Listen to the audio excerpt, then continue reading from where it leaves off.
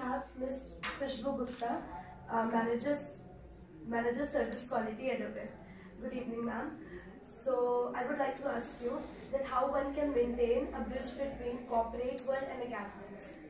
So essentially it's about making sure that you are keeping abreast with the latest trends, technology and what's happening around us. It's important to know what's written in the books, the theory and how to code and how to do stuff. But what are the latest trends? What do people think about? What are the things that would eventually benefit the society?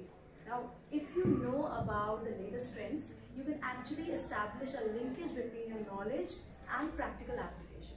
So that linkage is very critical for any solution that you're offering. Okay, thank you, ma'am.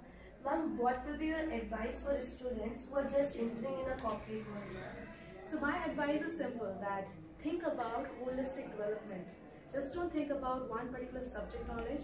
Think about how that subject is impacting the society. Think about how would you present yourself as a person who is solving problems holistically. Now, when you want to solve a problem, it's not just about being able to code, being able to write a script.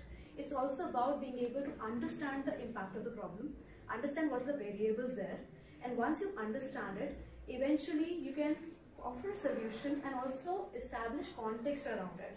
And finally, what is most important is that when you have an idea, how do you present that idea to people?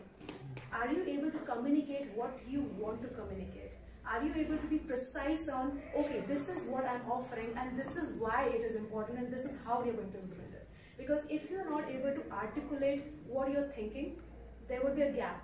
You want to say something, but the people you're telling that to, they don't understand it. So think about holistic personality development. Think about having quite a wider view in your solutions.